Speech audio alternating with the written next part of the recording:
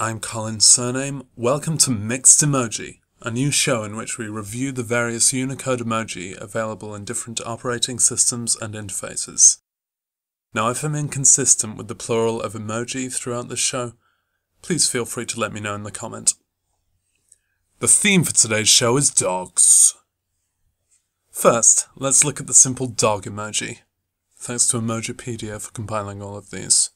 The standard dog emoji is strongly influenced by the Akita Inu, or perhaps the Shiba Inu, two Japanese dog breeds well known for their friendly faces and spacey enthusiasm. Still, there's a range of dog interpretations here. If we look at Apple's, that's a buck-wild dog you got right there. A rather realistic but rigid-looking Akita.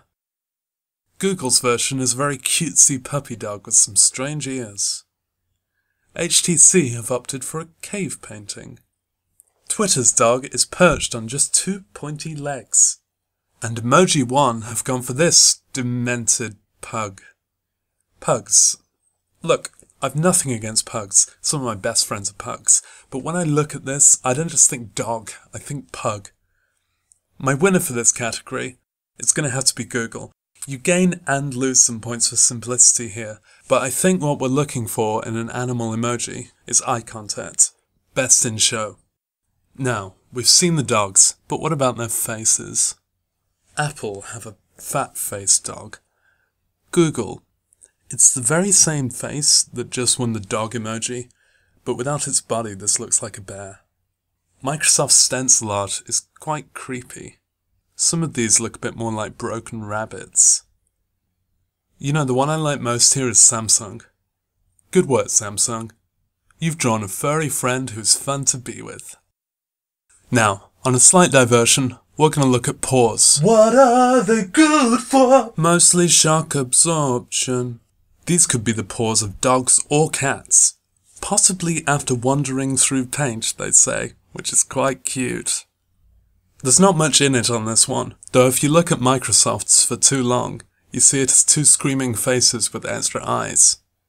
I don't see how you can go wrong with paw prints. Oh, Facebook. Facebook, did you not get the memo? It's down to Apple or Samsung here. I'm not sure why they're red, but Apple wins with the nicest paw shape. Now it's time for wolves, the Hell's Angels of the dog world. Apples seem to think wolves are sock puppets.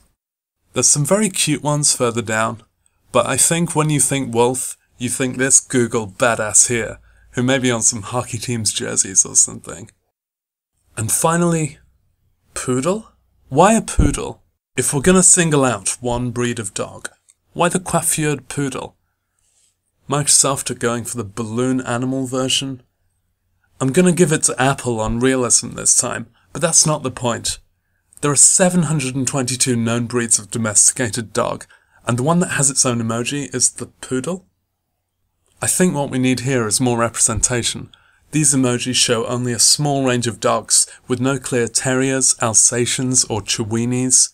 We're told every dog will have his or her day, but not every dog even has his or her emoji. I think in order to communicate properly, we're going to need emoji representation for all dogs. Yes, all dogs. Because until every dog is equal, no dog is truly equal. Okay, that's the end of the first mixed emoji. If you like this video, don't forget to wash your hands.